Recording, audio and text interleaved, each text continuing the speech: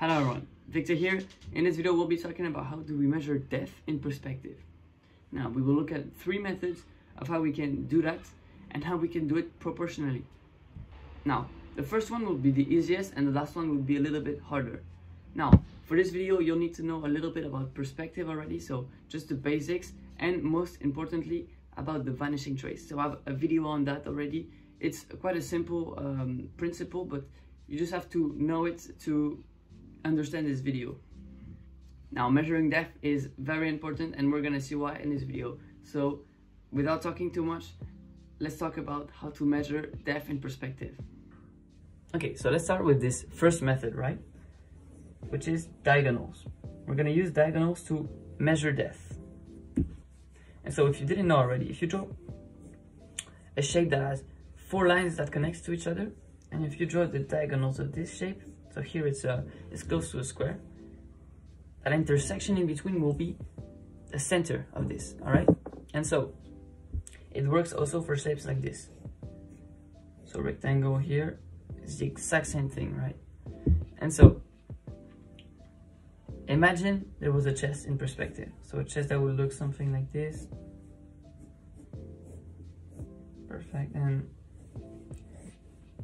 that other side goes towards this vanishing point.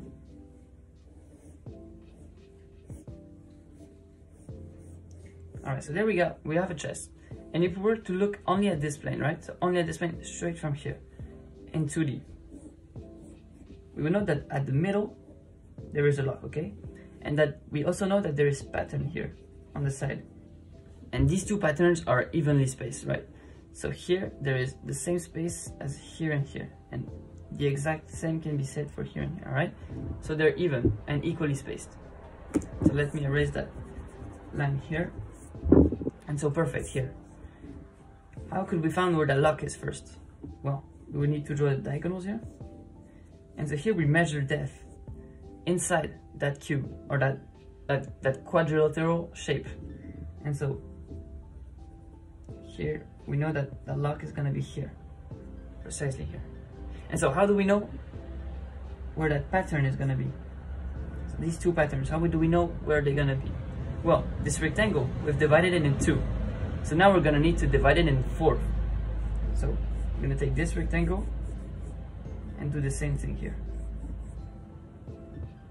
And draw a vertical line that goes from the center to the outline of this rectangle here. And so that pattern would be here. Alright, and the exact same thing, sorry, can be said for the other side. Center is here, so we're gonna go straight vertically and draw this one. Alright, so here we've measured depth inside a 3D shapes. Let's take another example here with a ping pong table, for example, in 1 point perspective. I'll create a little bit more like this. So we're gonna add depth to this and we're gonna erase that line here. All right, we know that if we're looking from above, right, in 2D, this looks like this. And we know that there's a net in the middle of it and that there is a line separating the two planes here. All right, well, first to find that net, we would just need to find that center. And from that center, as this is in 1 point perspective, we would need to go horizontal. And now, we can just draw vertically. And now to find this line right here, we need to find the center of the planes we've divided in two here. So it will look something like this, and we can do the same. It will look something like this.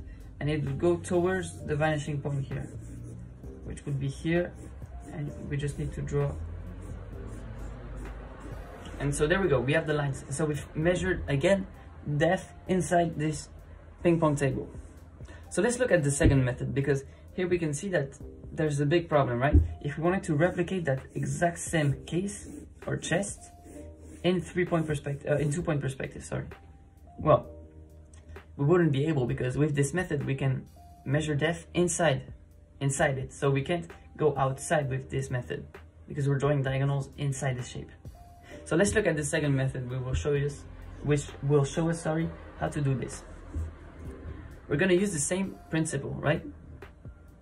Imagine there was a row of lockers. So we're just going to draw in flat perspective here. A row of lockers that were exactly the same. So they were even and perfectly equally spaced. So there's no space in between. So they're equally spaced, right? And so here we can even draw this. So the knob of the door of the locker. And so here they're exactly the same, right? And so how could we do that with, for example, this square? Well, first we could just say, okay, we just have to measure this out and say, okay, this is 1.5 centimeters, so we report that, and it goes like this, and it stays here, and there we go. We have the other one.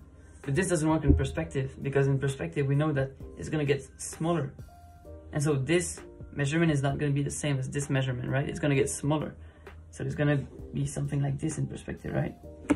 And so here there's a method actually, right? If we were to take this one, and if we were to imagine a big square that takes the two lockers inside one, right? And we knew that, all right, this is the middle, and so we draw a horizontal line that goes like this, horizontal, horizontal. And so imagine this is a big square, right? This would be the center of that square, and this would be the diagonal.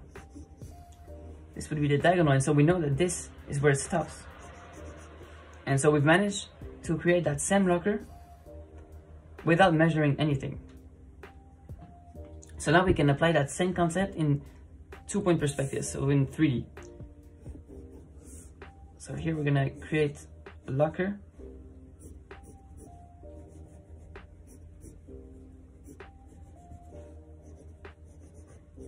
And so there we go, it goes here, and all right, perfect.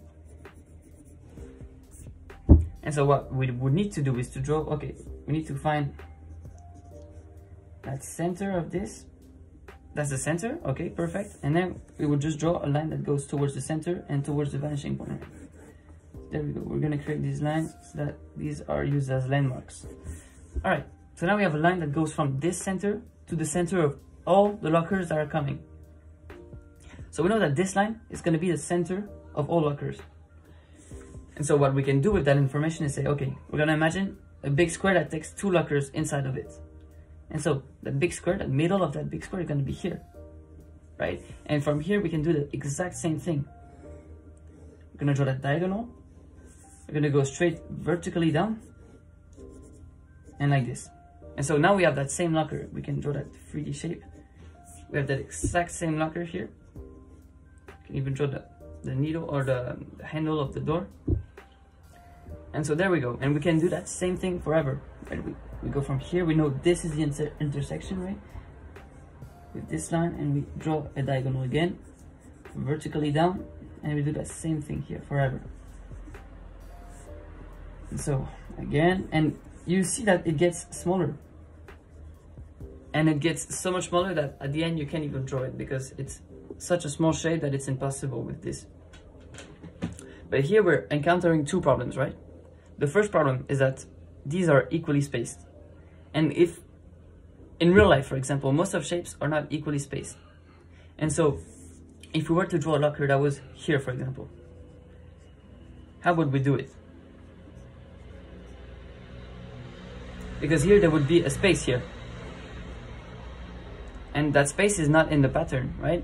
It's just gonna keep on going and keep on going smaller, smaller, smaller. But we wouldn't be able to draw this one alone.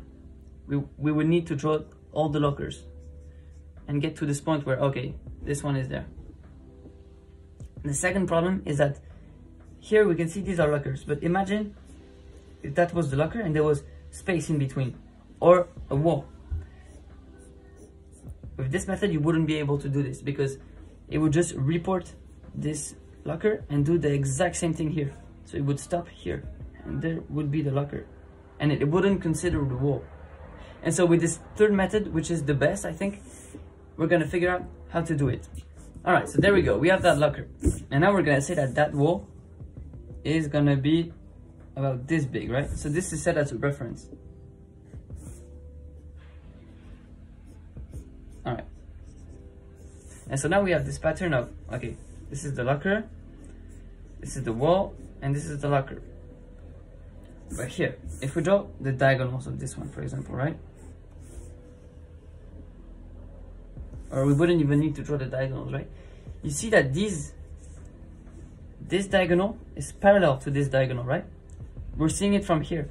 But on this plane, on this 2-point perspective, it's going to create a circle here. I'm drawing it freehand, exactly what it would look like, not precisely, sorry.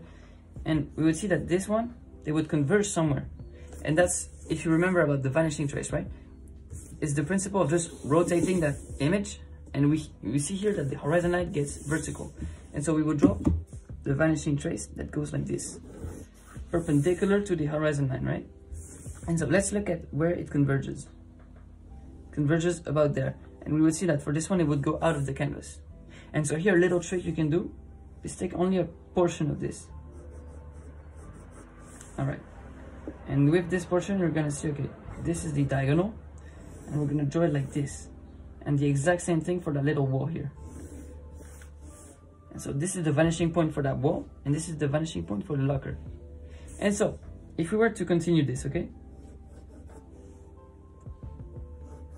All right, perfect. And we would see that, okay, we know that, we also need to draw this one. We know that from here, it goes to the same vanishing point as this one, right? So it would go like this and like this.